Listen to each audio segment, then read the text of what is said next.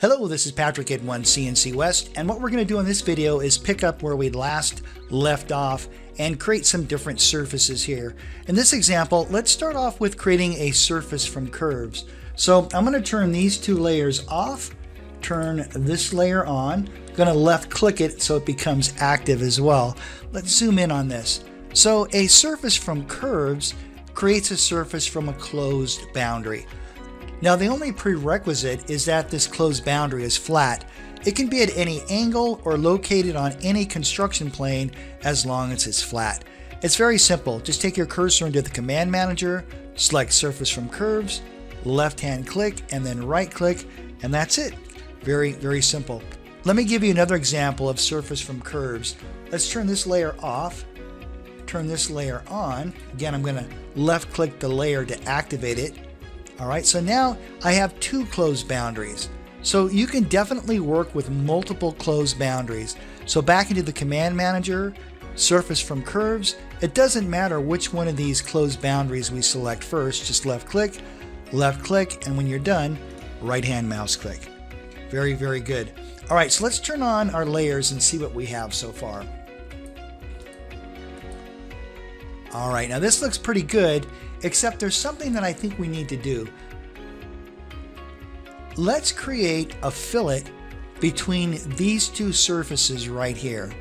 To do that, head back into the command manager, but this time you want to select your model tools. From there, select fillet, and within the fillet dialog box, select fillet between two surfaces, blend. Blend simply means that OneCNC will trim the surfaces. I'm going to make the radius a little smaller. Let's make that 125 thousandths. We'll click OK. I'm going to left click this surface first, though it really doesn't matter which one you select first, but I'm going to left click here. As soon as I do that, you're going to see these little lines. Now these lines need to point in the direction of the fillet. Now these lines are pointed to the outside, and I don't want the fillet on the outside. So where it says side OK, I'm going to click no. Notice how the lines are now pointing inside. That's exactly what I want, so I'm going to click yes to that. Now I'm going to select the second surface, left click, and just like before, we're going to have these little indicator lines. Now these are pointing on the outside, and I don't want that, so I'm going to say side OK, no. And now they're pointing on the inside, so I can click yes to that, and there's our surface.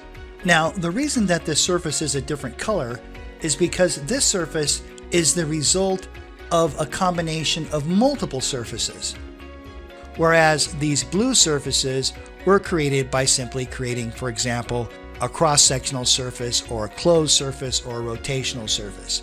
If you want to, you can give your surface a different color, though you don't have to apply toolpath, but if you want to, it's simple. You can just left click and from there go down to your alter tool, and where it says color, just select any color that you'd like. We'll click OK to that, and there we go.